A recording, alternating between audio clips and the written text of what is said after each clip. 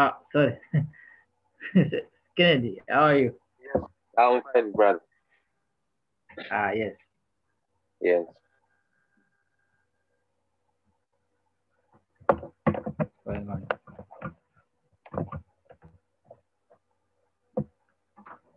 Okay, let me just set up I think my microphone so that we can have better audio. Okay.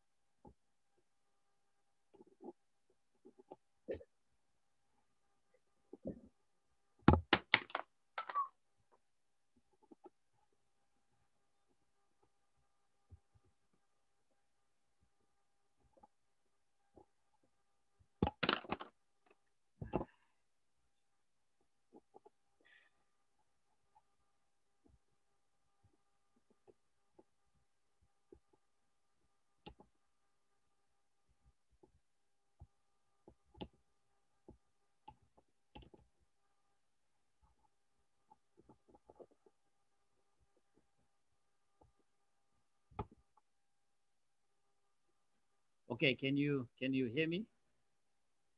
Yes, I hear you, doctor. Okay.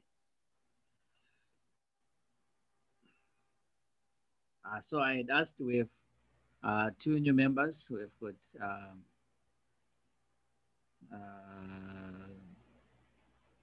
let me see. We have Katongole Makarios and Yes, yes. Emmanuel Ebong. Okay. Can you guys introduce yourselves, or if anyone knows them, can you quickly introduce them, who they are, where the fellowship? Mm. Uh, I know Macarius. Okay. Yeah, so he's my OB from Bugema. All So, LB meaning older brother. yeah. Both, older brother, OB. Okay. So he's currently living in Romania. So Yes, yes. joining us. In, All right.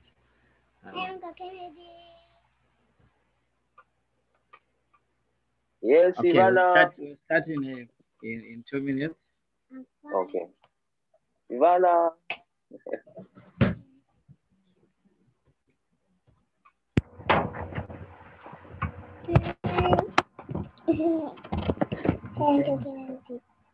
Huh? Okay, let me start there.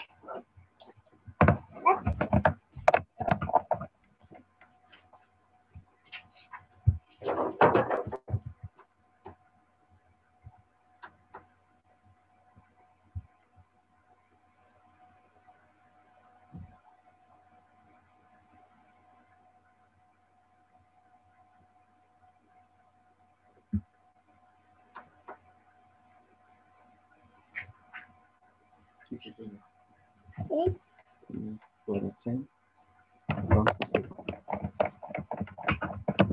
Here's your face. Here's your face.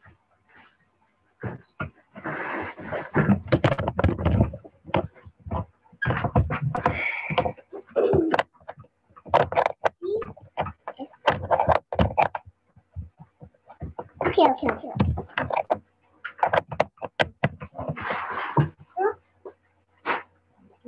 Okay. So I think we can start. Um,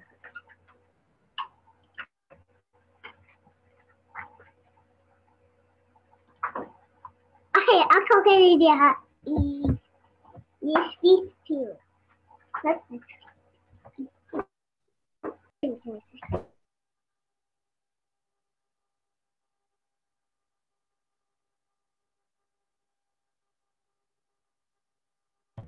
so let us pray. Okay, but Okay.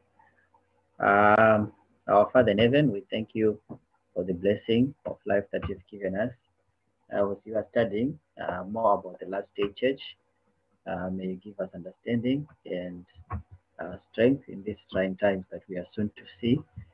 May you prepare us for the work that is ahead of us and give us wisdom that is you have given those who have gone before us to spread the word of your soon return and of your love. And through it, may we be sanctified. We thank you for this and many blessings. Amen. Amen. Amen. Yes. How are you, my brother Katongo? Macarius. Fine, how are you? Yes, nice to meet you. Nice to meet you too. Okay. Yes. So yesterday we were discussing on chapter 4, which is basically discussing about the last day church, the relation, how we should relate with the church authorities, and what is our duty as church members or as officers if elected to be so. How the church is going to be affected by future events and how we ought to relate with the church during those times. So we had discussed much of it. We were left with just a few subheadings. So yesterday we left here a statement by William C. White. So we start from here and then we go and finish off this chapter. So today it will be a short time since some have already been to church and some I believe are starting to go to church, so because of the time difference. But anyway, we'll finish off this chapter and hopefully tomorrow. So I pick this. And hopefully tomorrow we'll start on chapter 5. So reading, it says, this is a statement written by William C. White, one of Ellen White's sons. He says, I told her, Miss Linda Scott, how Mother regarded the experience of the remnant church and of her positive teaching that God would not permit his denomination to so fully apostatize that there will be the coming out of another church. So he's emphasizing what Sister White has already also emphasized, that God will not permit this denomination to so fully apostatize. Full apostasy is when we accept the teachings of Babylon. What to identify full Babylon is mostly there are two doctrines, which is the first one, the immortality of the soul, and then of Sunday observance as a Sabbath. So those, God will not permit them, will not permit that apostasy to be taught in the remnant church, which means there might be other apostasies, but there are no reason for us to come out and say, no, the church is now Babylon, therefore we need to form another church. So this is to give us an assurance that the church may not be perfect, but it is the object that God has chosen to finish the work. And in so doing, we need to keep things in proper perspective, knowing that we have heaven to gain and the hell to shun. So continuing, I'll read the next subheading, which is a spiritual revival still needed. Okay. So one day at noon, I was writing of the work that might have been done at the last General Conference in 1901 if the men in positions of trust had followed the will and the way of God. Those who have had great light have not walked in the light. The meeting was closed, and the break was not made. Men did not humble themselves before the Lord as they should have done, and the Holy Spirit was not imparted. I had written thus far when I lost consciousness, and I seemed to be witnessing a scene in Battle Creek. We were assembled in the auditorium of the tabernacle. Prayer was offered, a hymn was sung, and prayer was again offered. Most earnest supplication was made to God. The meeting was marked by the presence of the Holy Spirit. No one seemed to be too proud to make heartfelt confession, and those who led in this work were the ones who had influenced, but had not before had courage to confess their sins. There was rejoicing such as never before had heard in the tabernacle. Then I aroused from my unconsciousness, and for a while could not think where I was. My pen was still in my hand, and the words were spoken to me. This might have been. Oh,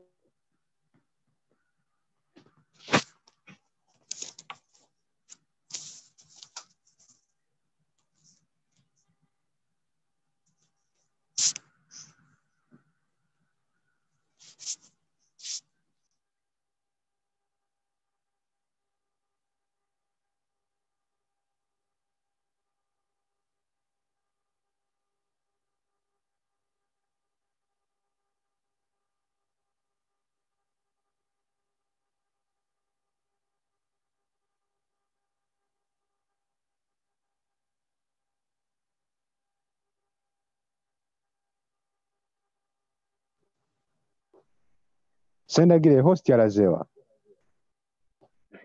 Host Chaka Funyamuroza ka challenge, challenge.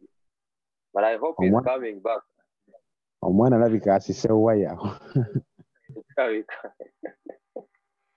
Ali katumulinde. Katumulinde o katono tulabe.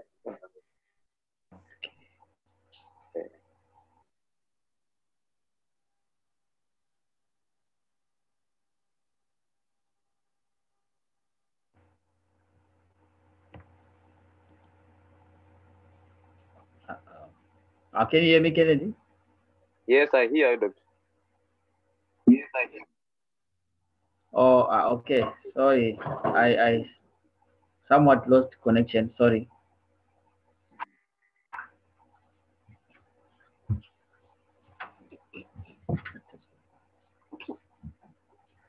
Okay, so I was reading the paragraph which was speaking of a spiritual revival still needed. Okay, so I was on the last paragraph, I think, when I lost connection. So I'll reread that one. Okay, sorry about that. There was rejoicing such as never before had been heard in the tabernacle. Then I aroused from my unconsciousness, and for a while could not think where I was. My pen was still in my hand, and the words were spoken to me. This might have been. All this the Lord was waiting to do for his people. All heaven was waiting to be gracious.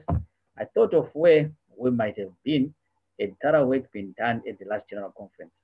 I have been deeply impressed by scenes that have recently passed before me in the night season. There seemed to be a great movement, a work of revival, going forward in many places. Our people were moving into line, responding to God's call. So this was a message that was delivered at the General Conference in 1913.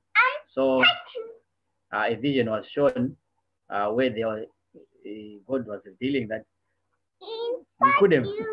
our way could have been advanced more had men had forsaken their sins and come to God with humble hearts.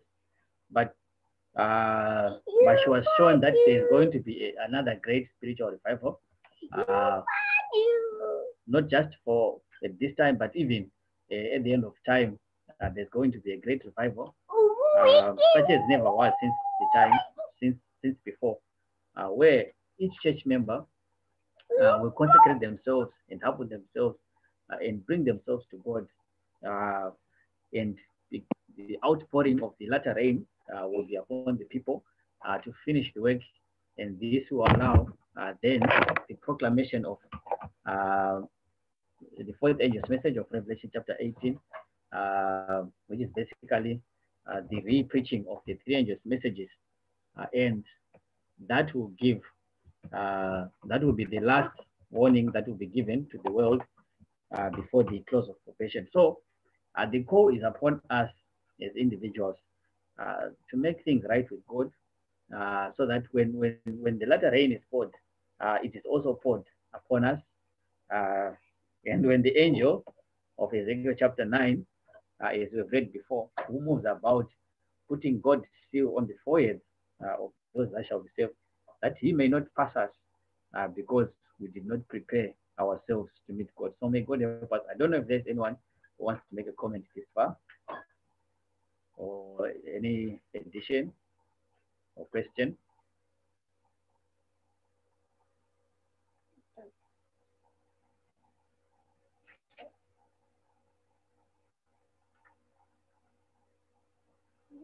Okay, if there's none, I'll continue reading. The next subheading says, the patience of God with his people. The church has failed, sadly failed, to meet the expectations of a Redeemer, and yet the Lord does not withdraw himself from his people. He bears with them still, not because of any goodness found in them, but that his name may not be dishonored before the enemies of truth and righteousness, that the satanic agencies may not triumph in the destruction of God's people. He has borne long with their waywardness, unbelief, and folly. Let me read that again. He has borne long with their waywardness, unbelief, and folly. With wonderful forbearance and compassion, he has disciplined them. If they will heed his instruction, he will cleanse away their perverse tendencies, saving them with an everlasting salvation and making them eternal monuments of the power of his grace. We should remember that the church, enfeebled and defective though it be, is the only object on earth on which Christ bestows his supreme regard. He is constantly watching it with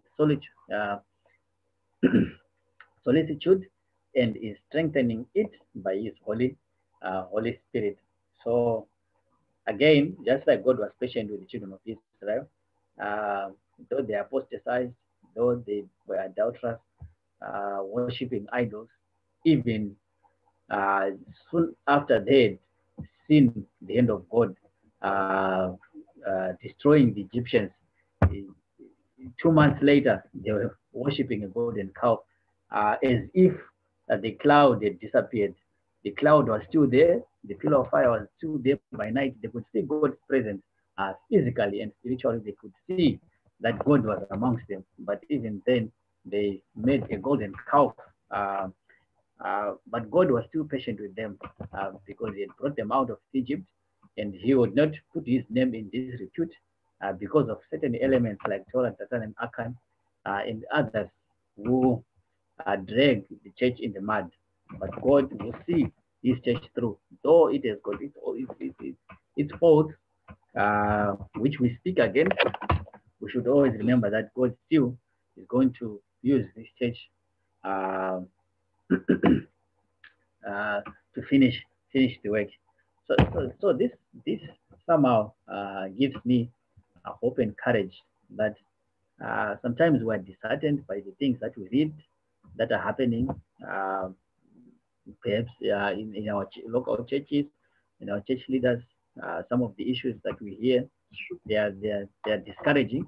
But when we read such words, we know that God is still in control of the church, and it takes away our minds from men and put our minds on God, because this assures us that we as humans, we are just part of the administration, but the real leader of the church is not the GC, it's not the local conference, but it is God himself, and he will see the church through for righteousness' sake and for his name's sake.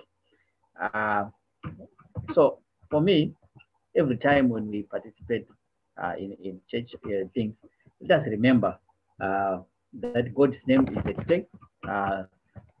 Our salvation is also at stake. So God is going to do his part. So as for me, am I going to be the part that put God's name in disrepute, or do the part which exalts God's name? So may God help us as we ponder upon this thought. Any comments?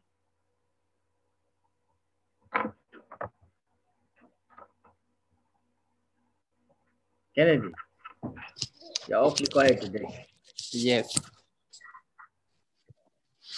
All right. I just wanted to comment. Yeah. I think we, like as you said, we can see the long suffering of God. How God loves us. But there's also one thing that we learn in God's long suffering. It's not long suffering so that we can die like as we are, sinners as we are. But here is like God is long suffering, extending his mercy and like doing everything possible that he can so that we can be saved. Like this statement he says, with wonderful forbearance and compassion, he has displayed them. If they will heed his instruction, he will cleanse away their perverse tendencies, saving them with an everlasting salvation and making them eternal monuments of the power of his grace. So this is God's desire. Sometimes we take his long suffering and patience for granted, and we take maybe that long suffering maybe as a time maybe to be rebellious or time to indulge in sin. But if we really understand the reason why the Lord had to be so much forbearing with the children of Israel, like in the wilderness, his desire was that they would come back to their senses and worship him in spirit and truth. And that can also be the same with us now. We just need to remember that this patience of God that he has with us is for us to come back to our senses. It's for us to seek him while he may be found, so that we can become eternal monuments of the power of his grace. So we can see the bright sides on the patience of God, especially if we try to understand the object of God and what God really requires of us and what that patience may help us. So yeah, just need God's grace, God's mercy, so that God may help us to repent and to look up to him, so that we can be partakers of his glory. Amen. Amen. Even Paul argues that shall we continue in sin that grace may abound? Yes, I see Kennedy. Shall we continue in sin that grace may abound? But no. But grace establishes the law. So yes, Kennedy, you want to say something? Okay, thank you, Elder. I'd like to make a comment on the last paragraph of this caption we've been reading. I think it has come to answer one of the big questions which may be ringing in our minds. The church appearing to have failed the expectation of Christ, but yet still holding on to it.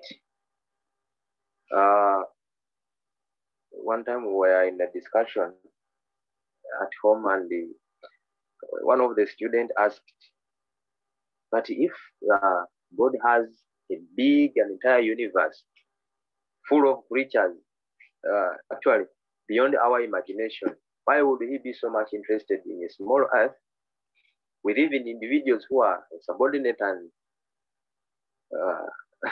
disobedient, and trying to, every time he tries to bring them onto himself, they are just running away. Now here, I think the selected message is coming on to answer one of my disturbing questions, where he says we should remember that the church, enfeebled and defective though it be, is the only object on earth on which Christ bestows his supreme regard. So now that means we are involved in or what we may treasure so much in this life. Christ is looking for only one important thing on this planet, and that is his church. I think now it brings us to the understanding of how valuable Christ takes his church to be. And whatever work he has bestowed onto us, I think it should be the primary focus of every intention in our lives. Thank you, Doctor. Yes, amen. So that question of why would God concentrate on such a small earth? Actually, in Isaiah, the Bible says the earth is nothing, less than nothing. It's like a drop in a bucket. So, so why would God concentrate much on it? That one is a lesson on its own. Yeah. We will maybe discuss why is God so much interested on earth? In other words, why was man created? We created to suffer like this. This whole idea centers on the whole issue of the great controversy motive. It has to do with the war that happened in heaven between God and Lucifer, who then became the devil and Satan. So it's a big issue where human beings became part of this war between Christ, between good and evil. Yeah. So the plan of salvation, it is to redeem men and also to vindicate God's righteousness unto the fallen angels and unto the fallen world, or basically unto the universe. So there's much to learn from that statement. I think we'll discuss it in the days to come after we finish this book. Okay. I believe it might be the first lesson that we need to discuss, the great controversy. Yes. Why are we in this mess? Yes, why are we in this mess and where we are going? Why there will be a mark of the beast, why there is a seal of God, all these things. So if sometimes we miss the big picture and concentrate on the small things, we might miss the whole gist of the plan of salvation. Okay, so thank you for that comment. Moving on to the next it says, God works with those who are faithful to him. Reading, the Lord Jesus will always have a chosen people to save him. When the Jewish people rejected Christ, the Prince of Life, he took from them the kingdom of God and gave it to the Gentiles. God will continue to work on this principle with every branch of his work. When a church proves unfaithful to the word of the Lord, whatever their position may be, however high and sacred their calling, the Lord can no longer work with them. Others are then chosen to bear important responsibilities. But if these in turn do not purify their lives from every wrong action, if they do not establish pure and holy principles in all their borders, then the Lord will grievously afflict and humble them, and unless they repent, will remove them from their place and make them a reproach. So this reminds me of the parable of the talents. If you remember that there was one man and he gave talents to his 3 servants. To one was given 5 talents, to the other was given 2 talents, to the other was given 1 talent. And the one who had 5 talents worked and multiplied those talents by 2 until they became 10. And the next one worked and multiplied the talents and they became 4. But the one who was given 1 said, what is 1 against 2? What is 1 against 5? And then he buried these talents. And when the master returned and they asked them, what did you do with the talents, the money that I gave you? Could you not have put it to use so that it might have gained interest instead of burying it? And in Christ's lesson, Ellen White comments that these were the spiritual gifts that are given to each individual in church. Remember, when you are born again, when you receive the gift of the Holy Spirit, you're also given the gift of the Spirit, which vary from individual to individual. And if you compare yourself and say, no, I'm not a preacher, what can I do to work in the Lord's finance? No, I'm not a teacher. What can I do? No, I'm not gifted with material things. How can I help the gospel? and then you bury your talents. Those gifts that were given to you will be taken away and be given to someone else who will multiply them. So each spiritual gift that we receive, we are to use it faithfully, with all our heart, with all our soul, with all our heart, so that even when, if need be, those gifts will multiply as we work in the field. Gifts will not just come and multiply when we bury them.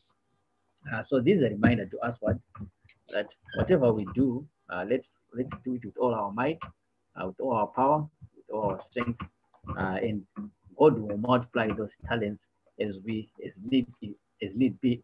Actually, in Corinthians, Paul says, "As the Spirit so wither, as the Holy Spirit deems necessary, the spiritual gifts will increase." But each and every one of us has a spiritual gift that we need to use to advance the work of the gospel, for the edification of the church. So I know that I have my gifts, you have your gifts, each and every one of us here have their spiritual gifts.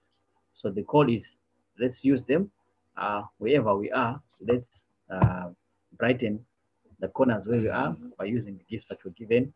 And as we continue to work, they will be multiplied. And if we don't do that, God will simply take that gift away from us and give it to someone else. And unless if we don't repent, then we shall be lost. Something which even happened to the gift of prophecy. It came to William Foy, Hazen Force, by the rejected, and then it was given to the weakest of the weak, whose book we are now reading today. So it's the same thing that has been happening over and over. So may God help us to realize what we need to do and to do it faithfully and trust in Him. If there's anyone who wants to make a comment. Yeah. Yeah, there is something I wanted to add on.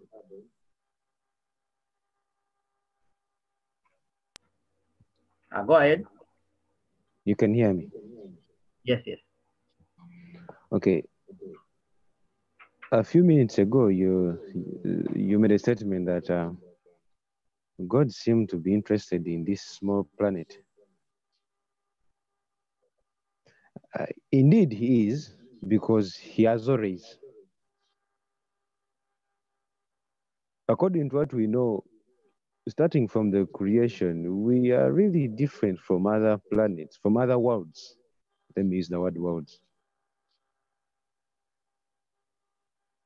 And the church must understand that we are different from any other thing God has ever created. I understand from Isaiah that the devil was created with wisdom and beauty, but he lacked something that we have: the image of God.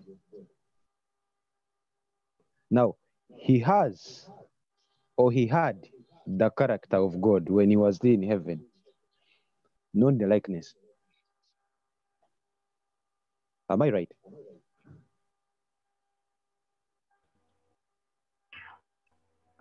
Continue. We are listening. I need to get that answer before I continue. Am I right? You said character and likeness, right? Yeah.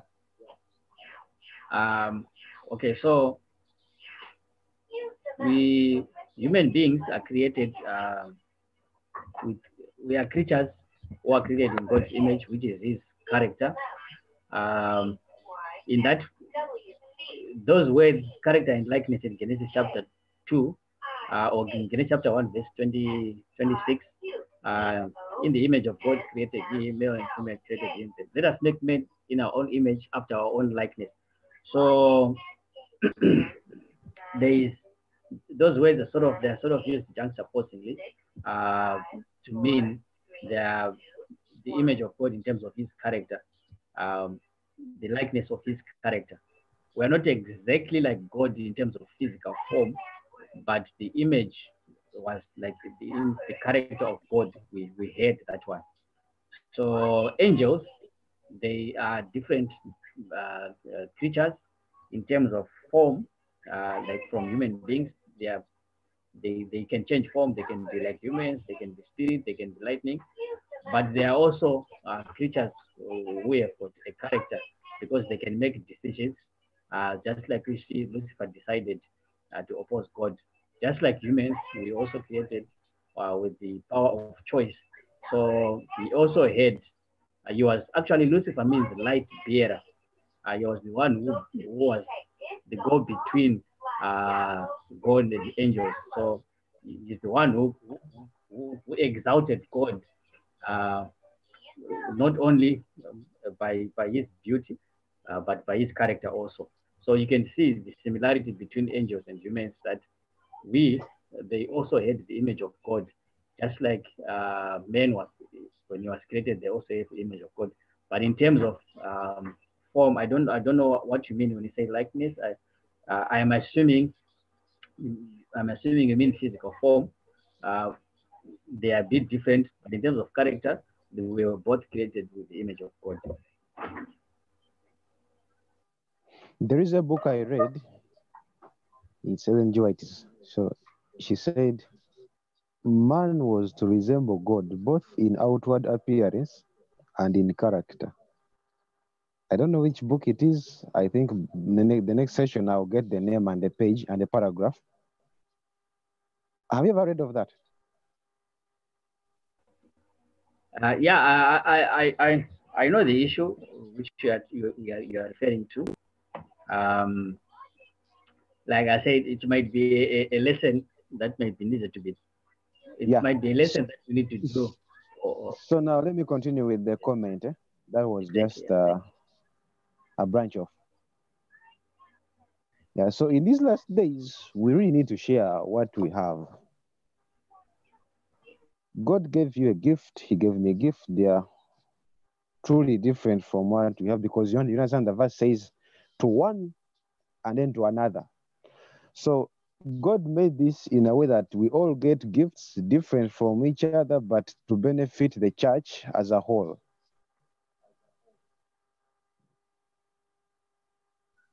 If I use my gift for the benefit of the church, if you do the same and we all do the same, we will really benefit. And this is the time when we really need to do that.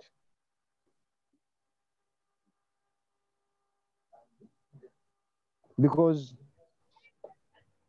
the devil has also counterfeited those gifts. So by the time, by when we use them, we're actually accomplishing two wars in the same time. We are doing the work of God,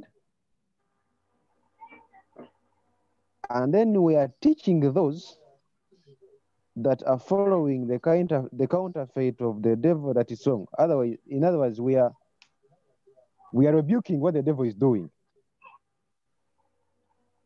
Let me give an example. For example, the gift of tongues.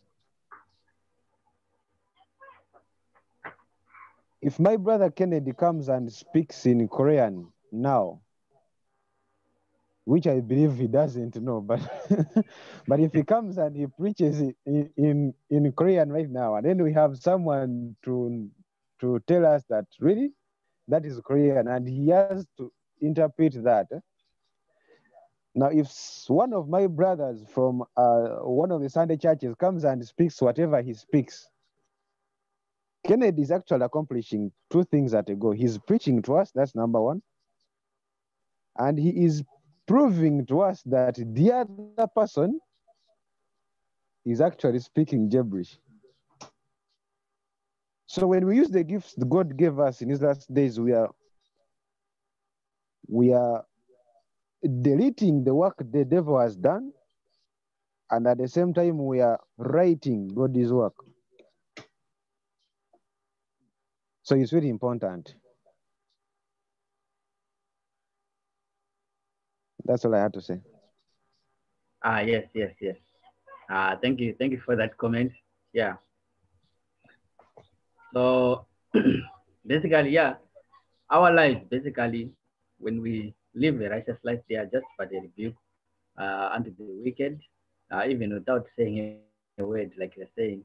that whatever we do in God's work, it is like a double-edged sword. Its mission and the other unintended mission.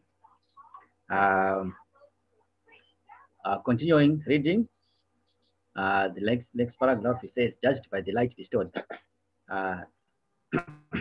In the balances of the sanctuary, the Seventh-day Adventist Church is to be weighed. She will be judged by the privileges and advantages that she had. If her spiritual experience does not correspond to the advantages that Christ, at infinite cost, has bestowed on her, if the blessings conferred have not qualified her to do the work entrusted to her, or her will be pronounced the sentence found wanting. By the light bestowed, the opportunities given, will she be judged. Solemn admonitions of warning manifest. Solemn admonitions of warning manifest in the destruction of dearly cherished facilities. This is like giving an example: the Battle Creek Sanitarium, the largest and best-known Adventist institution in the world, burned to the ground on February 18, 1902. This was followed by the destruction of the Review and Herald Publishing Association, also by fire on December 30, 1902. So let me read again. Solemn admonitions of warning manifest in the destruction of daily terrorist facilities. For service, say to us, remember therefore from whence thou art fallen, and repent and do the first work. This reminds me of the fires that rocked America about 3 to 4 weeks ago in California. There were some photos shared about the General Conference about some of our facilities that burned in that area. I think an elementary school was burnt and some other facility. I'm not sure what it was. I'm forgetting. But the only thing that was not burnt was Ellen White's house in that area. Everything else, the elementary school and some other facility, they were burnt to the ground. I'm not sure if that has got any significance to do with this, but I'm just giving an example. That indeed sometimes these things they happen to wake us up from our slumber, like what she says here, for service to say to us, remember from whence thou art fallen, and repent and do the first works. Unless the church, which is now being leavened with her own backsliding, shall repent and be converted, she will eat of the fruit of her own doing until she shall abhor herself. When she resists the evil and chooses the good, when she seeks God with all humility and reaches a high calling in Christ, standing on the platform of eternal truth, and by faith laying hold upon the attainments prepared for her, she will be healed. She will appear in her God-given simplicity and purity, separate from earthly entanglements, showing that the truth is made her free indeed. Then her members will indeed be the chosen of God, his representatives. So this is an instruction which is given basically to the body, the church body, the decisions that we make as a group, how they affect the whole group. It's not speaking on individual levels per se. For example, if we as a church accept, let's say, same-sex unions, then judgments will visit the church. If we as a church accept some other false doctrines, then the judgments will come. And if we as a church not do what we are supposed to be doing, or we are in a state of slumber, then judgments will visit the church. Same thing which was happening on the children of Israel.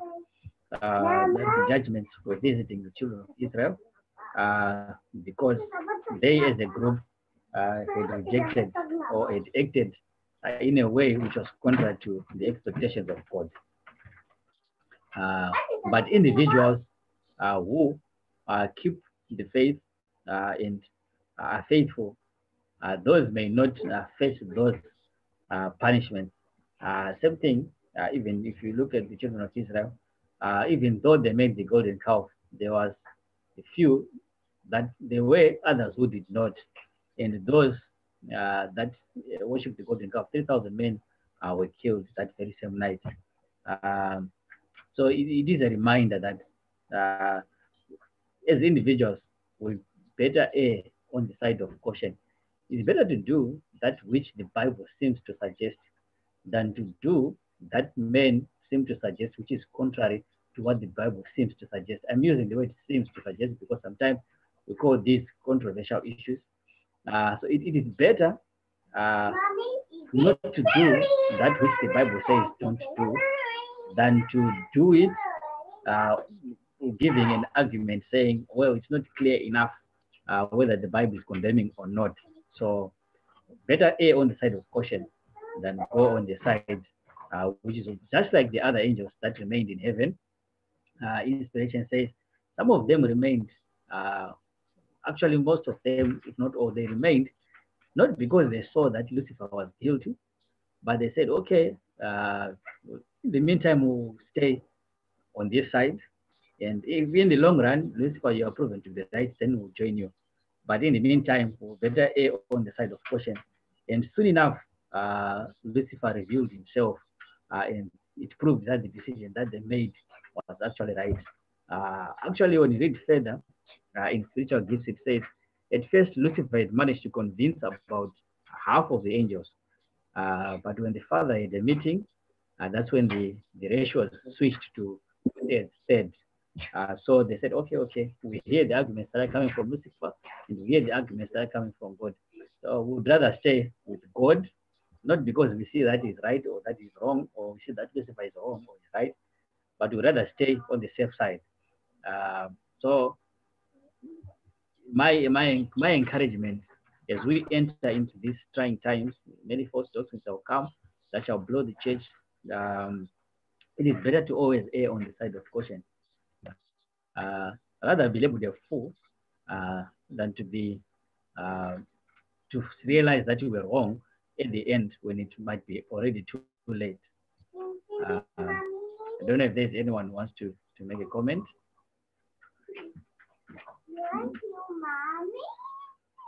Okay, so let me read further because we are left with about 10 minutes so that we can finish. We're just left with 3 subheadings. Okay, this one says the history.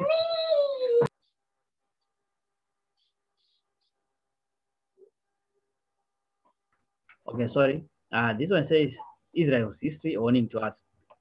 In these last days, God's people will be exposed to the very same dangers as were ancient Israel.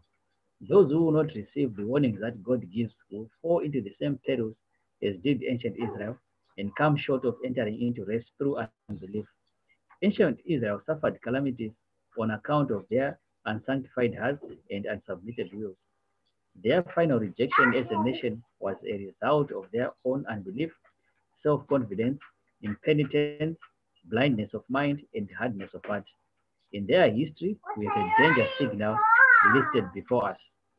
Take heed, brethren, lest there be in any of you an evil heart of unbelief in departing from the living God, for we are made partakers of Christ if we hold the beginning of our confidence steadfast unto the Lord.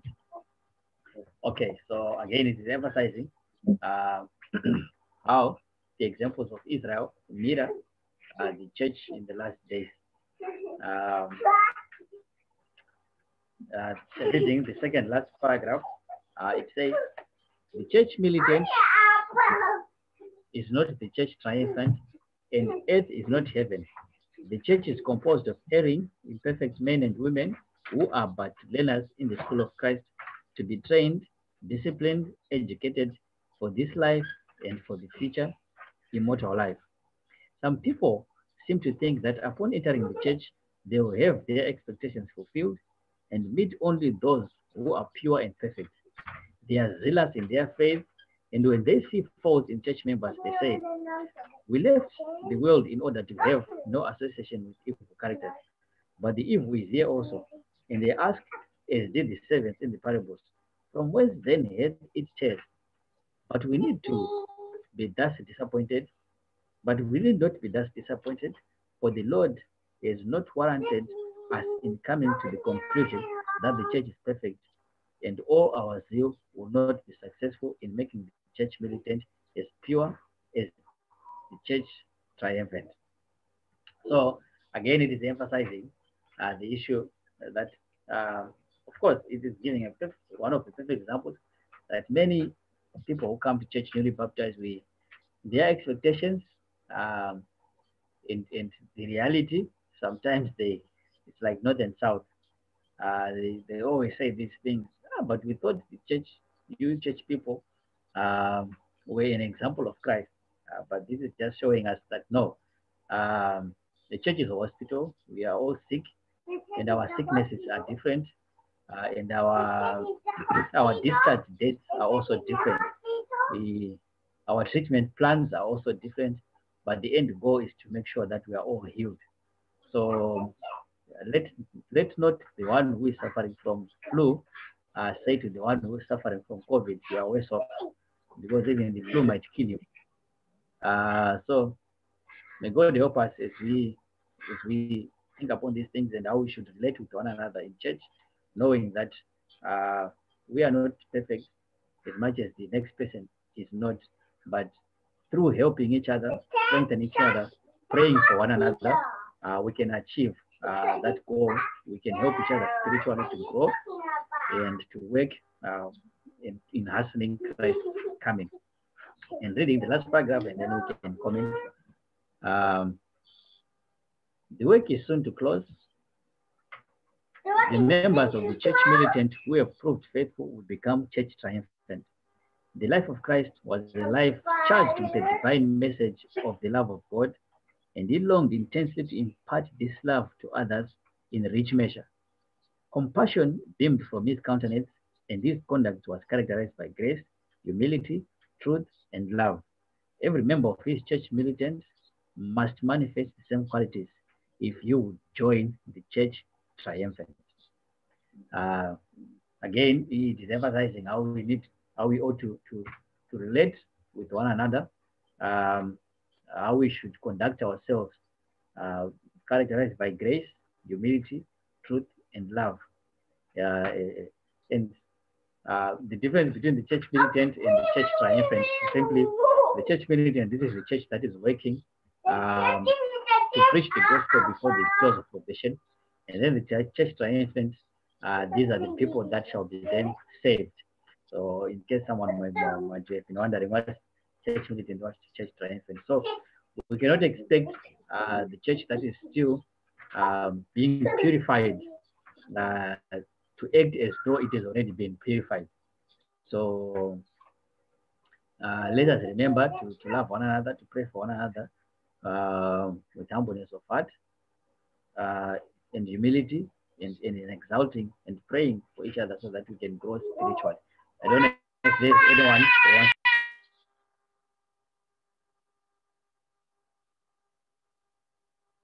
Yes. Thank you, Elder, for taking us through. I'm adding something on the issue of the discouragements. Actually, the discouragements may not come or may not be encountered by only the new entrants in the church, but even those who have stayed there for long. Last time when we were discussing, we talked of the challenges which we have had between the church members and then the leadership. And since leaders sometimes are looked at as those who are paving the way, as exemplary, and then sometimes when we find shortcomings in them and in their conduct, we feel so much discouraged. When we look at those who have lived in the church longer than we are, and then there is some error which is done, we tend to feel so much discouraged. Sometimes our associates, see, we find that maybe you may be faithful and holding on to the truth, and then the colleague you expect also to meet the same standards is falling away from those expectations, and those are discouragements which come onto our way. Sometimes you feel like, sure, can also this happen in church? So it brings you a sense of feeling. So the devil takes advantage of those, and as discouragement is one of the greatest tools he has used since time memorial. we feel like, maybe we are in a wrong place. But surely we have been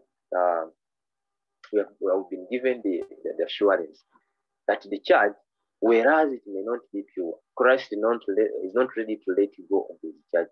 Under all circumstances, he is going to hold on to his church up to the end. So we need to be consecrated daily. Actually, maybe you people, you also advise me here. There is always something which has been asked. You are in church and then someone asks, if Christ comes right now, who feels is ready to go? And then he says, by show of hands, can you? And then you will see all people will remain quiet, not even put up the hand. And someone was like, you look at the church elder, and the church elder is not putting up the hand. And you wonder, even the church elder is not sure whether it's going on or not. So sometimes those are some of the things which happen. I don't know, but surely it will not be over until it is over. So we pray that Christ continues to strengthen our faith, just as the prayer for the disciples was that, please, Jesus, strengthen our faith, strengthen our faith. I think the issue of transformation is going to continue until the last moment, because there will be individuals whose turn point will be almost the 11th hour. So we pray that Christ uses us from our weaknesses. He strengthens us to accomplish his work. And then when he comes, he finds us ready. Thank you so much for listening to me. Yes. I don't know if there's anyone else who wants to make a comment. Yeah, in addition to what my brother has said, really Christ should strengthen us, because this is not something we can do by ourselves. We need his help. You know, there's a verse which says, can an Ethiopian change his skin? Now, an Ethiopian can't change his skin. That doesn't mean that the skin can't be changed. The verse is just telling us that the Ethiopian cannot, but God can. So he needs to do that. We need to ask him to strengthen us. Yeah, we can do whatever it takes, but we cannot strengthen ourselves without him. So we need to pray that he should strengthen us in our faith.